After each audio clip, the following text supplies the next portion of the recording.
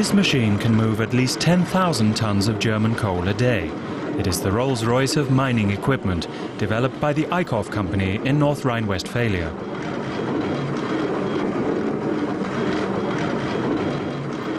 And here in the Ruhr Valley is the Augusta Victoria coal mine.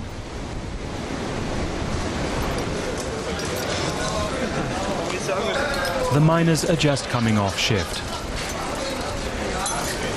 In many cases, their fathers and grandfathers worked here as well.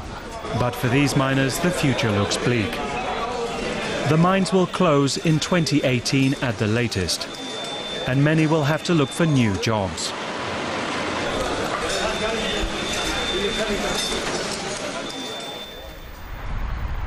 We visited the Eickhoff company in Bochum.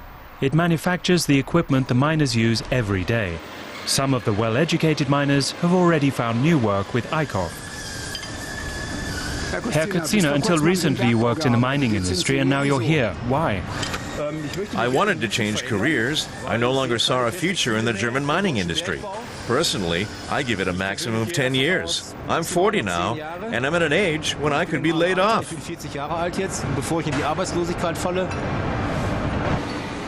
Assembly of this 50-ton monster will be finished in a few days. Soon it will be cutting 20,000 tons of coal a day in a Chinese mine.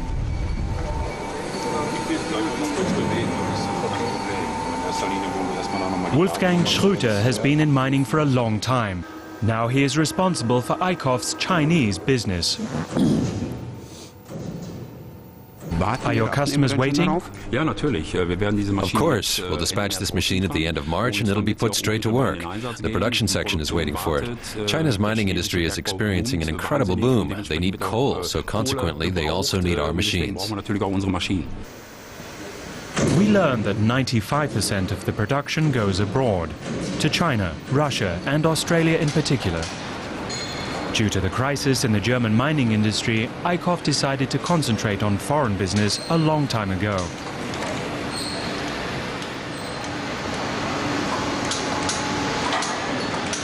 The employees make almost all of the parts here, some to an accuracy of 1/1000th of a millimeter.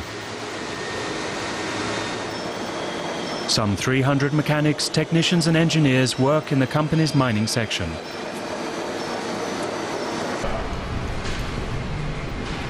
Paul Rheinlander is head of the almost 150-year-old family business. He wants to ensure that with its specialist equipment, Eickhoff remains a market leader in the face of international competition. The industry is booming, and as a German company we try, by taking great care, to ensure that German engineering leads the way. And here you can see what I mean. Complex electronic equipment like this is able to withstand shocks, heat, oil, water, dust, and anything else.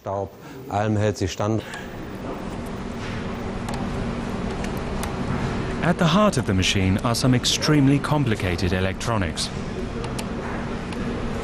It runs on a voltage 500 times higher than that used in private homes.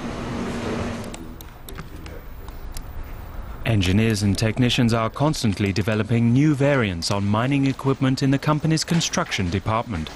They have to satisfy customer requirements from countries as diverse as Russia and Australia. And this is essential because only 5% of the machines are sold in Germany. All the same, the German mining industry remains important.